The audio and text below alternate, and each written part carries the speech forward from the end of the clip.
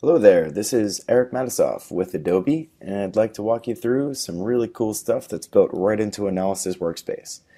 If you're like me, you've been spending a lot more time in the Analysis Workspace tool lately, and if you haven't checked it out, there's a really great feature called Segment Comparison that's built in here.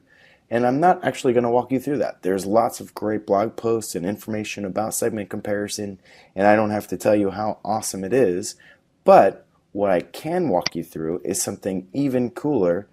Well, I wouldn't necessarily say it's cooler, but something that's sort of hidden within the tool that allows you to have even more flexibility with the way that you create reports. So here I am logged into Analysis Workspace, and when I get in here, normally the first thing that I'll do is I'll pick a dimension, maybe referrer type, drag and drop that into my freeform table here, and maybe select a couple of different metrics. There's visits, here's unique visitors, and now I've got my report built. Well, that is one way to build a report. And sure, it can certainly be interesting, but I like to do something even cooler. And what I'd like to walk you through is something that I like to call segments as a dimension. What this means is normally when we're in that world of we've got a standard report built in here, once we've got it built, we've got our dimension, we've got our metric, we can take any segment and drag and drop it and drag it right onto the workspace, and now we're filtered to just a specific device type. I can remove that and switch it maybe over to desktop, and now we can see once again we've got it updated. Now again, that's cool, that's amazing how fast it is, super valuable data in there, but I'd like to do something a little different. What I'd like to do is I'd like to actually do a comparison of a few different segments. And the way that I can do that is by first starting with a segment rather than starting with a metric or starting with a dimension. Instead, I'm going to start with a segment.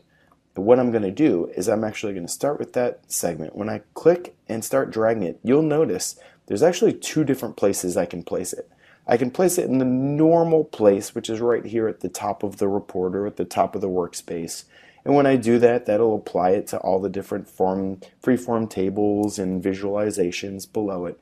But what I'm going to do is instead, I'm going to put it here within the freeform table. And when I do that, what you'll notice is that my segment has now been listed as a dimensional value within my freeform table. And so that's especially cool because now I've got device type desktop here, I've got my occurrences as my default metric, but I can easily drag in, maybe we'll do the same thing as before, we'll pull in visits and we'll pull in visitors, and now I can see, alright, for device type desktop, I can see visitors, visits, and occurrences for my time frame. That's great. Not especially mind-blowing though. We could have just as easily created this by dragging and dropping those metrics into my table and pulling the segment up here into the standard place that you would put it. Now the cool thing, the magical part, is what you can do next. Now what if I wanted to compare desktop to tablet? And I can do this once again by taking my segment, clicking and dragging it, and you'll notice now I've got a new place that I can drop it. I want to add it actually as a second dimensional value within my report. The way that I can do that is by dragging it over into my freeform table. And the one thing you want to be careful of is you actually want to drop it on top of the word segments in the top left of your table. You don't want to actually drill into your previously defined segments. So you drop it onto segments, and when I do that, I'm going to release it. It actually adds device type tablet as a second row within the report. So now I've got one row which is desktop, and I've got my three metrics tied to it, and I've got my second row, my second dimensional value listed as here for tablet. So then I can see my visitors, visits, and occurrences for that specific segment.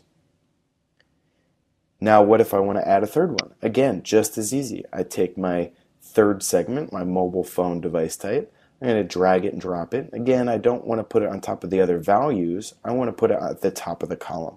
So I drop it right onto the word segments. It adds it as a third row here. Now I've got desktop compared to mobile compared to tablet. all within my 3 metrics here.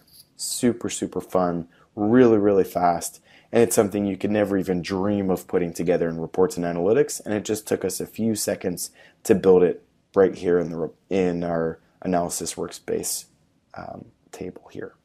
Of course, we have the opportunity to then segment this again. Maybe I want to limit my set of data to only a specific country. I can drag in a segment just at the top here, and then that'll apply and filter down to each of the different metrics and maybe what we would call our dimensions, but really our segment says dimensions here within the table.